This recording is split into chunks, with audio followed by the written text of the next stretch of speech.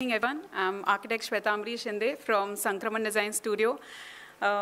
This has been an amazing session, a full day, with various ways of conservation process and from the expertise. And right now we would be presenting Ghodbandar Fort and Ausa Fort. We had quite an argument between both of us, not argument actually, that which fort should we, kind of present first. Ghodbandar Fort is something that we started. We got the work order in 2015. This is under Adopt a Monument scheme. Mira Maidner Municipal Corporation adopted the monument, and so there was a different approach for the conservation of Ghodbandar Fort versus Ausa Fort, which is directly from the state archaeology. So we wanted to kind of present Ghodbandar Fort.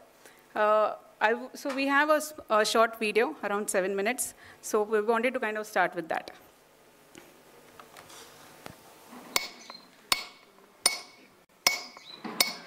पहले तो जंगल होता ना, जाम भीतू वाटाची.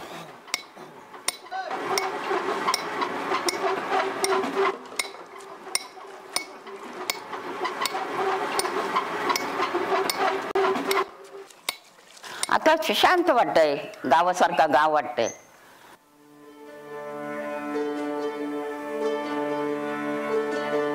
कारण का आता सुधारणा झाली ना, आता सगळं चांगलं झालं बोल. आता नाही झालं. Mumbai's location in terms of its geopolitical situation was always this kind of driving force in creating trading outposts on such fortified sites along the entire coastline. Any opening in the coastline would always be like this kind of backdoor entry for creating a territorial superiority for any enemies.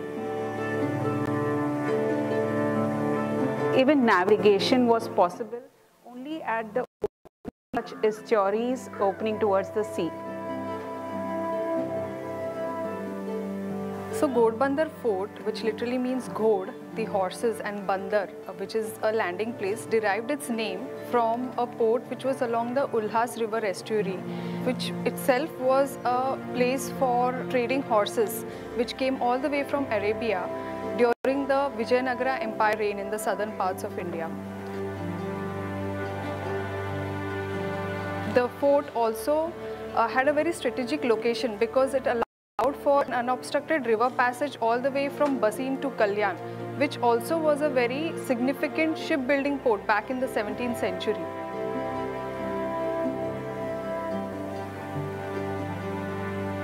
Most of the forts that the Portuguese built in the 16th or in the 17th century had a lot of scaling elements. So they used a lot of like big windows, doors, or arcades and archways. The Ghodbandar Fort actually is a coastal fort, and that way is a very small size fort. It is possible that this was just like a screen fort for the main fort. Although it is said that it has a kind of Portuguese to it, but one does not find any kind of Portuguese inscriptions or the typical kind of architectural language that the Portuguese used in their forts, like say the angular bastions. The Marathas, though under Chimaji Appa, defeated the Portuguese and they conquered this fort. Under Sambhaji, the walls of the Ghodbandar Fort were strengthened, and this is how the fort again kind of came back into the Maratha Empire.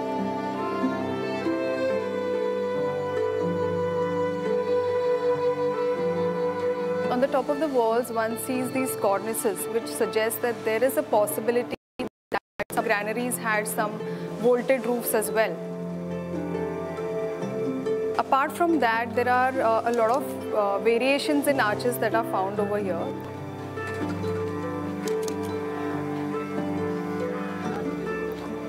The fort is primarily built in buffed basalt, which is also called as the Deccan trap. When we kind of started off with the whole conservation process for the fort, we saw that most of the walls had deteriorated. They were to a height of say 4 feet. Maybe they were kind of vandalized by the locals around.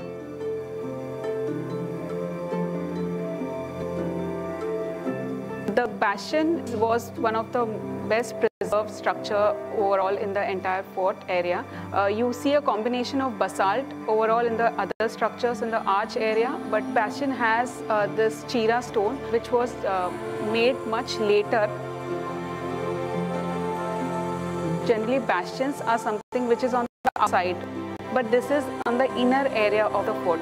It kind of proves that this bastion was as a watchtower, and also in terms of trade, it was useful for the soldiers to have a good surveillance.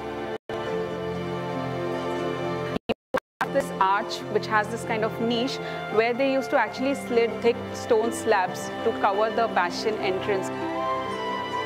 We had this huge pad land which was all empty. We created this conjecture to the fort which is based on the Portuguese language of landscape.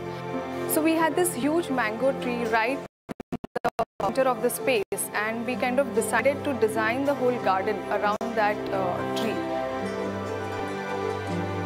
So it was designed in a very low-key, kind of low-maintenance way so that it actually sustains itself over the coming years. Even to kind of continue with the language, we have used the basalt stone and then, creating those kind of signages which in a way narrates the history of the fort as well. There was no direct entry towards the bastion. We made it accessible for the general public. Having a performance area or making people come together is something that we also did in our proposal. There were these boulders which were there, part of the existing fort. The boulders are still part of the intervention. It's still undisturbed.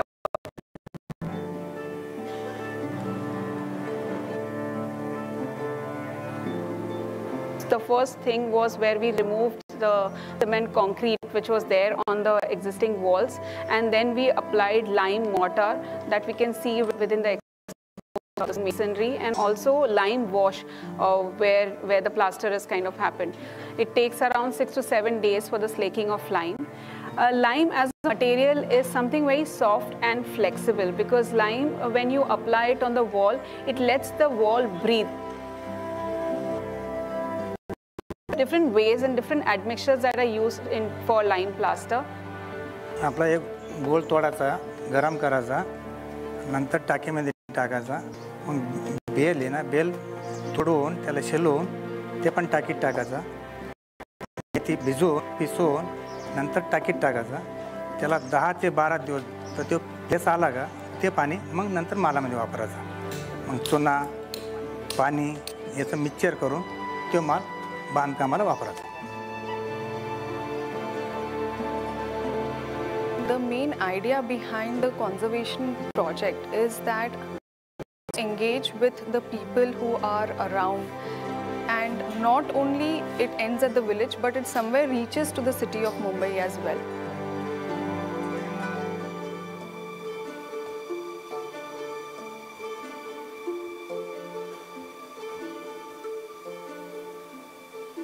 Though the project is still under process, so not completed yet in 2023. Maybe we can start the presentation.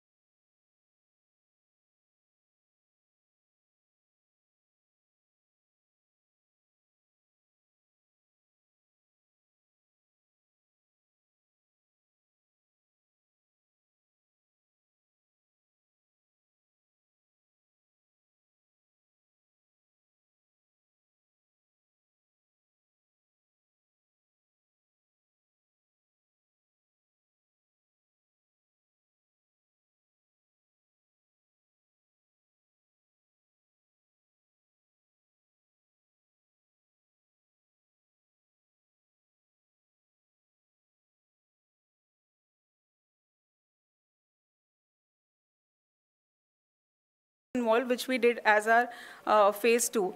Now, along with that, during the process, we also realized that they've been using the courtyard too a lot of time for some festivals. And we also realized it can kind of give a good platform for them to, maybe if school events are happening. So we kind of propose this stage over there, which becomes like a walkway around the courtyard too, and it leads them to the bastion.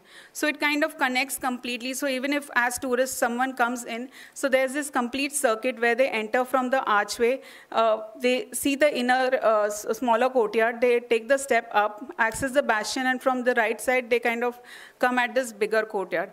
Now also for the courtyard one, our proposal was also a lot limited to not much of landscape, because even as corporation they said they wanted less maintenance. So that's why you can see more of gravel than landscape form. So these are some of the photos of our process where the front, this is the front arcade where we, kind of, so this is still going on, but this is, I guess, last 2020 November photo taken. So on our left side, you can see the steps leading to bastion is something that we kind of, that was a conjecture from our side or intervention from our side, where we created a stage and a walkway which kind of leads you to the bastion, but in a way that still kind of merges well with the existing built form of it. The restoration of stone archway was something where we had, we did less of intervention as such. We just did a cleaning, stone cleaning for the fort wall, and removal of the existing cement plaster which was there. The granaries also is something, when we actually removed a layer of it from the cement concrete, we also found traces of lime plaster. So that's why we decided to kind of again do lime plaster and lime wash over it, the granaries structure. That's the, now even for the conjecture part which was mentioned in the video, our proposal, as it was a huge patch of land, we didn't want it to be misused as well. So the proposal, the layout which we see is in this Portuguese landscape, because it was built by Portuguese, so that's why it was a conjecture, and we made this Portuguese garden over there, Portuguese layout garden. Also while construction, we realized there's this mango tree, then we kind of incorporated that, where when someone enters in the bigger space, so then they can see the tree and the seating there, and then the landscape is around.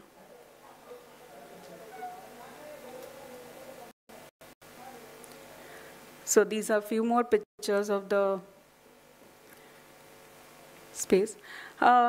This was one structure which was in dilapidated state, because there was a tree right at the junction of the wall. So this is the only structure which we had to kind of number and pull it down. Apart from that, we have not as such pulled down any fort wall. There might be some addition, but we had done a structural auditing for it, and it came out that the tree roots were kind of disturbing the structure, and there was like this kind of split between the wall, and hence we had to kind of pull this down. Overall, after looking at during the conservation, what we also felt was, along with the way the community was also responding to the structure, we also incorporated something called a heritage walk, where we wanted everyone to witness a process of a conservation work. A lot of time what happens is, when we have a heritage walk, we just directly see the end point of a conservation work executed. But in this, what we had done is, we had a heritage walk conducted, which would show them the entire process of, or making locals aware of the process of a conservation work, than directly seeing the end part. Now, after looking at the response from the tourist and from the community as well, of how the local corporation also supported in funding, and they asked us to kind of, how can we kind of, apart from social impact, can we have more economic impact also considered for the fort? So the storage granaries, our next proposal is where we have proposed roofing over the storage granaries, and we can have, we can curate a museum inside it, because there are a lot of, which we had actually talks, there are some cannons, unclaimed cannons overall in Mumbai, and there are no place for it to display. And as such, for the fort, they didn't have any artifacts to display, so maybe this becomes like a place for displaying in the Ghodbandar fort. So these are some of the future proposals that are estimated maybe by 2024.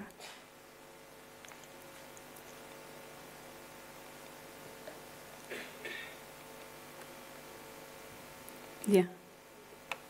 Thank you.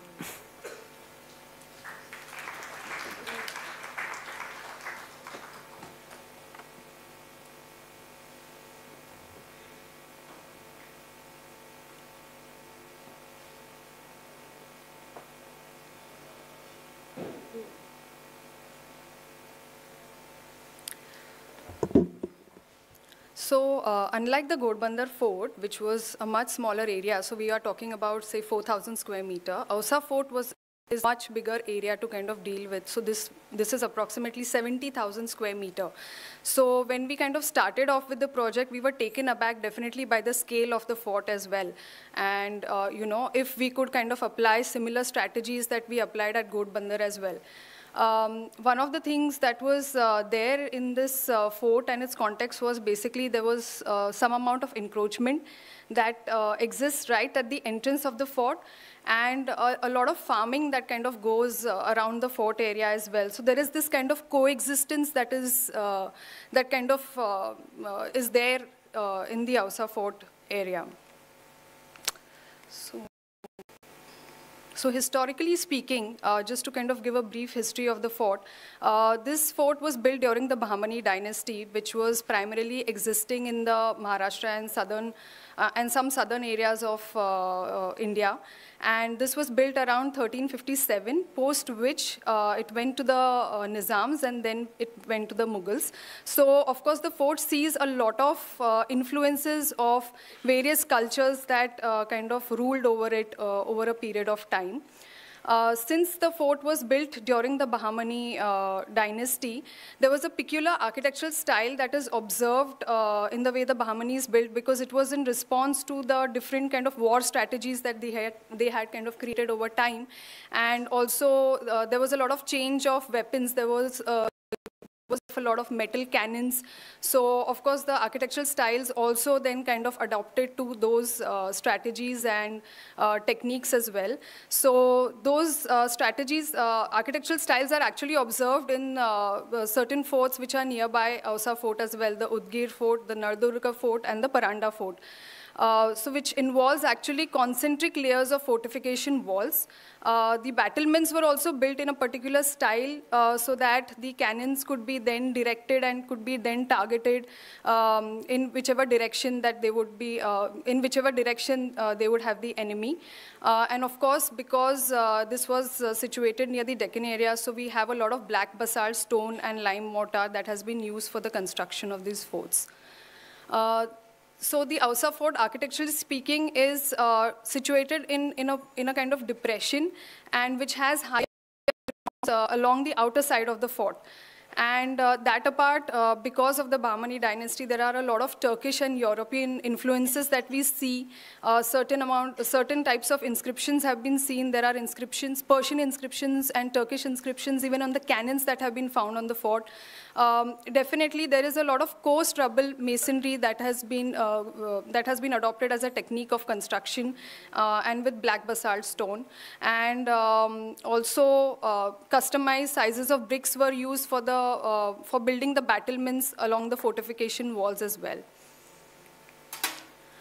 So, like we can see, there is this concentric layer of architecture that exists. So, on the outermost side, we have the moat wall. Then we have the first fortification wall, and then the second fortification wall. That apart, there are about 3 to 4 freshwater sources that exist in the fort, out of which 2 of them are along the first fortification wall, and 1 is in the innermost area of the fort. That apart, the other prominent buildings that exist in the fort, we have the main entrance, which is the Lohbandi gate, which forms the main entrance structure, which then continues into the Ghodh Tabela, which is primarily the area that was where the horses were kept. This continues into a more judicial building, the Tehsil building. And on the innermost area of the fort, we have the Ambar Khana, which was primarily the room for storage purposes, and a very interesting building called the Pani Mahal, which is an underground structure and which has some light wells on the roof, and primarily used for keeping storage of water in the structure. Also, another peculiar characteristic of the fort is that it has about 7 entrance gates, about 23 bastions along the first fortification wall, about 11 very interesting cannons that exist and have been found in the premises of the fort. There is also a Jahanuma Palace, which is more like the viewing gallery, and some amount of archaeological ruins were also seen in bits and parts on the inner area of the fort. So when we kind of started with the conservation work, a plus situation, ideally we would say, was that there was some amount of conservation work which was done previously, so which was the conservation of the second fortification wall, or the innermost wall.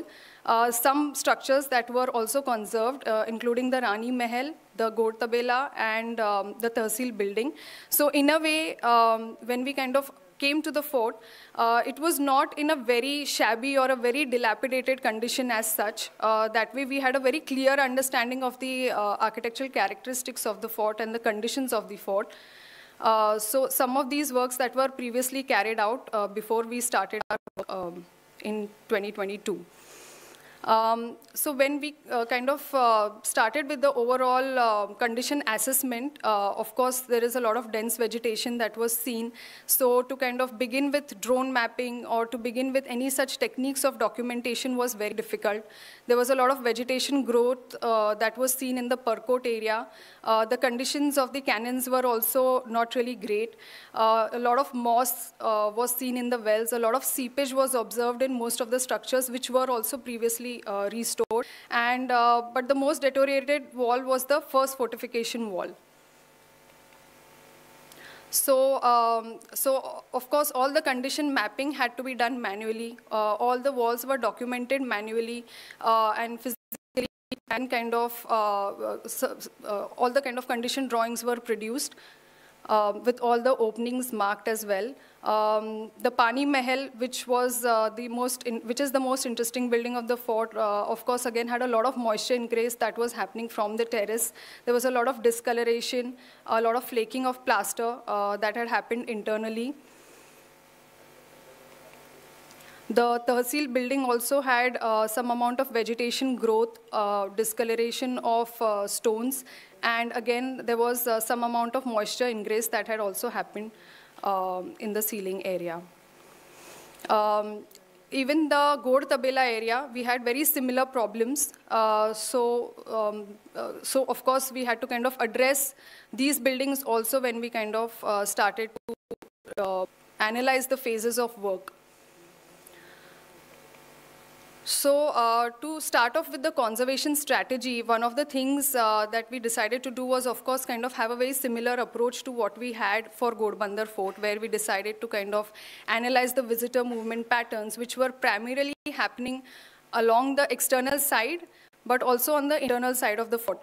So there was, of course, a conscious decision then taken that, the conservation works need to happen parallel. So we started to kind of break down phase-wise work, where phase 1 would involve the conservation of the outermost, the first fortification wall, and at the same time we would be conserving the buildings on the internal side as well.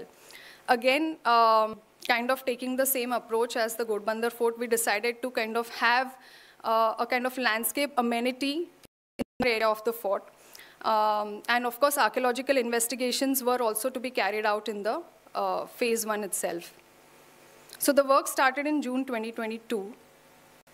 So some of the work that was completed, so we completed the first fortification wall. Almost about 70% of the wall, the conservation of the wall has been completed. So all the battlements, the inspection path along the first fortification walls have been restored. The bricks, as per the sizes that were seen on the site, the same sizes of bricks were customized and were used for restoring the first fortification wall. Of course, at certain places, structural intervention was required, but comparatively not that much. None of the walls were in a very dilapidated condition. So some few areas we had to kind of completely rebuild the walls. The wells which are existing in the first fortification area, the desilting process was carried out for them as well, and they were completely cleaned along with the parapets that were around the well area. The Pani Mahal too, the waterproofing was completed on the terrace along with waterproofing, along with the lime plastering and the cleaning of the water in the Pani Mahal area as well. Of course, during the cleaning, there were some interesting findings. We saw quite a few cannonballs that were actually submerged inside in the water. So there were some interesting findings there. For Ghodbandar area as well, the waterproofing and cleaning of vegetation was completed. Now, parallelly, we had some archaeological excavations also going on in the inner area of the fort, and some interesting findings came along, which were like these submerged structures. One of them, a very interesting fountain that you can see in the most left-hand side picture, with some beautiful carvings. We also assume that there is a possibility that one of the structures is like an hammam. So these scientifically excavated structures were also restored. It was a necessity rather to restore them because they were all mostly built in mud mortar and they were almost in a collapsed condition. So the walls were, since it was difficult to find any kind of record about these structures as to what these structures could be and how they back then.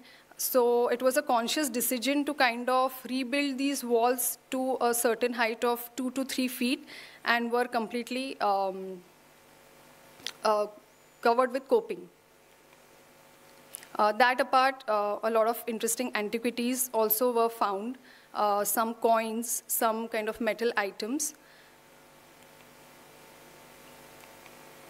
So post the archaeological findings, there was a slight deviation from what was planned in phase 1, where we had to completely skip the whole landscape visitor amenity part, and we kind of continued to finish the first fortification wall, and that led to even analyzing how the approach should be for the phase 2 of the fort. So the phase 2 is yet to begin. So the proposal for the phase 2, based on what happened in phase 1, of course, deviated quite a bit from what was originally planned. We have now proposed an interpretation center in the Tehsil building, which would cater to all the archaeological findings and the antiquities that we have found during the scientific excavation. There is also a proposal of adaptive reuse of the Ghodbandar area, where we have a cannon gallery because of the interesting cannons that are available at the site. There will also be a provision of a souvenir shop. And that apart, the rest of the conservation work for the rest of the wall area will also be completed along with the moat wall. So these are some of the visuals for the proposed cannon gallery. The interpretation center.